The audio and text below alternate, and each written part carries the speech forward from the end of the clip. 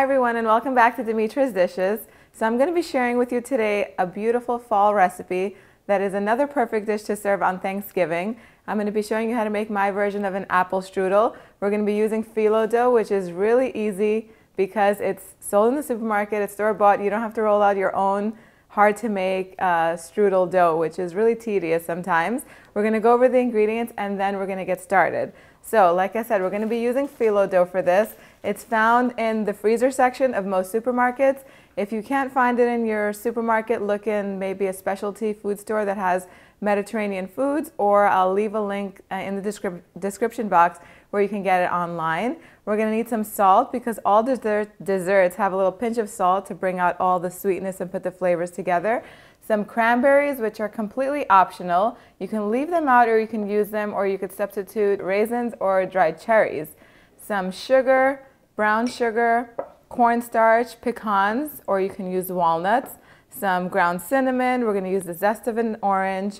We're also going to use, these are peeled and cored apples that I have soaking in lemon water right here, and I use Gala apples and Granny Smith. You can use your favorite combination of apples. I have some butter melting in the pan that we're going to saute our apples in, and then I have a little more melted butter and sugar to brush and layer our Phyllo dough with, which we're going to talk about later.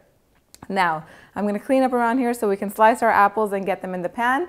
This is sort of like a half-cooked pie filling that we're going to make ourselves, and that's just going to make it give it a little bit of that like caramelized flavor, and it's going to cook a little faster in the oven, and it's just going to be really delicious. So drain your apples and kind of pat them dry with a paper towel so that way they're not too wet when they go in the pan. They're going to release their own juices and they don't need to have extra added water to them. We're just going to slice them. Not too thin and not too thick, and maybe each quarter of apple you could slice into 3 or 4 slices depending on the size. So you're looking for apples about this much in thickness. You can take a look. Some of them are going to be a little bit thicker than others and thinner. That's going to be totally fine. If that's what you're looking for. Let's put this on the side. I'm going to put these all in my pan, and basically what we're going to do is, doesn't that sound nice? What we're going to do is we're just going to cook them until they release their juices and thicken up. And we're going to do that by adding all of our brown sugar, our white sugar, our cornstarch. The cornstarch is what's going to thicken all of this. And then I'm going to add a little pinch of salt, just a tiny bit. And we're going to cook this just a couple of minutes until everything comes together, the apples release a little bit of their juices, and the sauce begins to thicken. And I'll show you what that looks like once it's there. The only thing that's missing is the cinnamon. I like a little more cinnamon. If you want to, if you really like it, you can add some freshly ground nutmeg to this. But I'm just going to leave it with the cinnamon. I'm a huge fan of cinnamon. It's my favorite. It's my favorite flavor around this time of year, so I like to use it pretty heavy-handedly. So cook these over a medium-high heat. You don't want to cook them over low heat because then they'll release way too much water, and then they'll cook down too fast and they'll mash when they're cooking in the oven. So just a little bit, and just until everything comes together and thickens. And that's perfect. This is what you want to see. You want it to be nice and bubbly, and you want the sauce to have thickened. It's going to thicken a little bit more, and the apples will become even more juicy when they cook in the oven. So now what you want to do is you want to add your dry fruit and your pecans. I'm using pecans, but you can use walnuts, and you can totally leave it out too if you're not a fan of it. And then we're just going to put, because it's this time of year, I love orange. I put orange zest in everything. You can put a little bit of orange zest or some lemon zest if you like. Just a little bit. Maybe like a quarter of an orange zest would be perfect. Give it a nice stir, and now you just want to set this aside and have it cool completely before you add it to the prepared Phyllo dough, which is what we're going to do next. So now, when you're working with Phyllo dough, what you want to do is take it out of the freezer the night before and store it in your refrigerator so that way it can defrost really nicely. Otherwise, if you're going to use frozen phyllo dough, it'll be stuck together. You won't be able to take it apart, and then you'll have a big mess on your hands. So you let it defrost in the refrigerator overnight, and then about an hour or two before you're ready to use it, take it out and leave it at room temperature, and you'll be really good to go. It'll be really easy. We're going to be using around 12 sheets of this phyllo. So let's open it all up. Now, I like to work directly in my sheet pan. It just makes it easier. It's less of a mess to clean up. Everything is done in one tray, and that's just easy. And we're going to take one sheet at a time.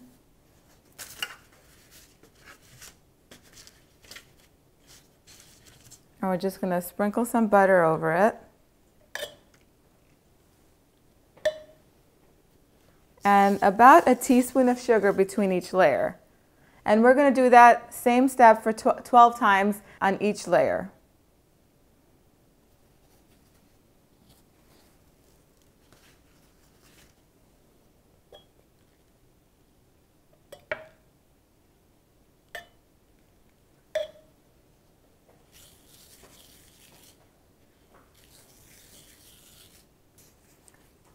And now when you get to the last sheet, you don't have to butter it or put any sugar onto it. I'm just going to set this aside for a moment. And then when you're going to have a little bit of phyllo dough left, you want to make sure you don't leave it out to completely finish this process, because then it'll go to waste.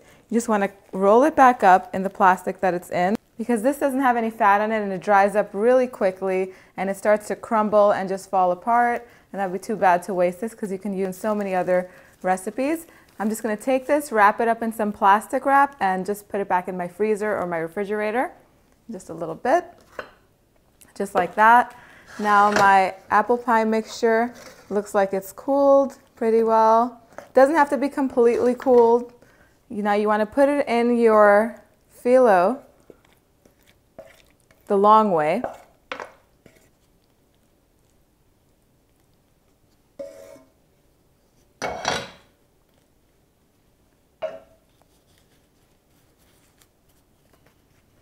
Just fold up the edges just a little bit like that to kind of create a seal.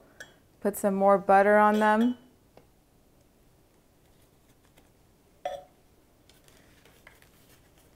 And then we're just going to roll it up.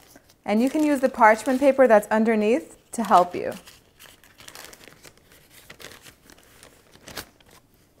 Tuck it in.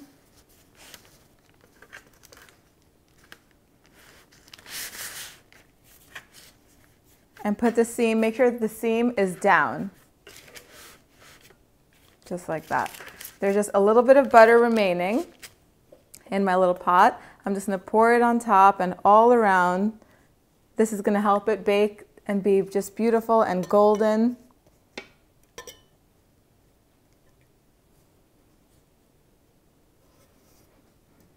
Just like that. My oven is preheated to 375 degrees. I'm going to put it in there and it's going to cook for about 35 minutes or so. It's going to be beautiful and golden all around and crisp and delicious.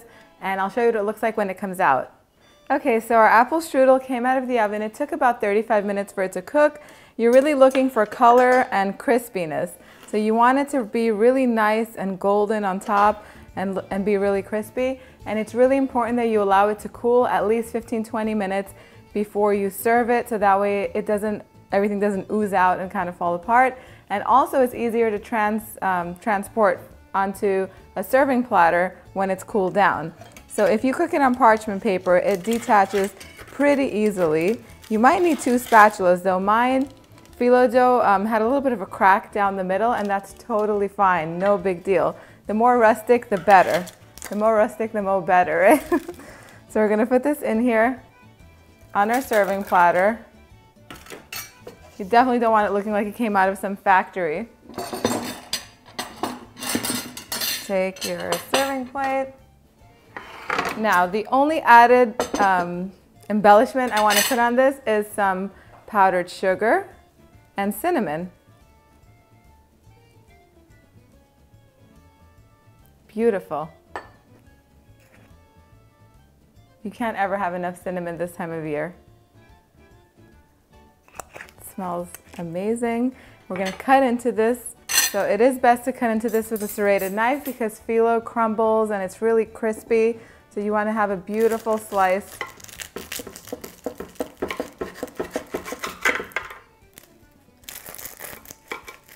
That's definitely what you wanna hear. Can you hear the crispiness? Look at that. I wish you could smell it. It smells amazing. It smells like Thanksgiving. It's very comforting. This is the perfect dish to make on Thanksgiving. If you want to skip the traditional apple pie and you want to go for something more, I don't know, more unique, I guess, definitely make this. I'm going to take a little bite because I cannot resist. Where's my fork?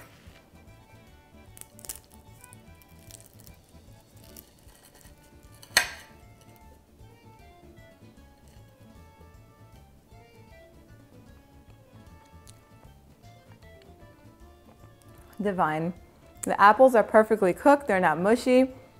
The phyllo is nice and crisp. You can definitely taste the cinnamon. The cranberries in here add a really nice tang, and I like the crunch that the pecans add. Get the recipe, www.dimitrasdishes.com. I love to read your comments, so leave me lots of comments down below. Ask me any question you want to ask, especially if it pertains to like getting ready for Thanksgiving. If you need any tips, if you want to learn how to make anything else, just post down below. I read them all and I try to answer them all. Thumbs up the video, share the goodness with your friends, and let everybody know about my channel. And I will see you guys next time. Bye, everyone.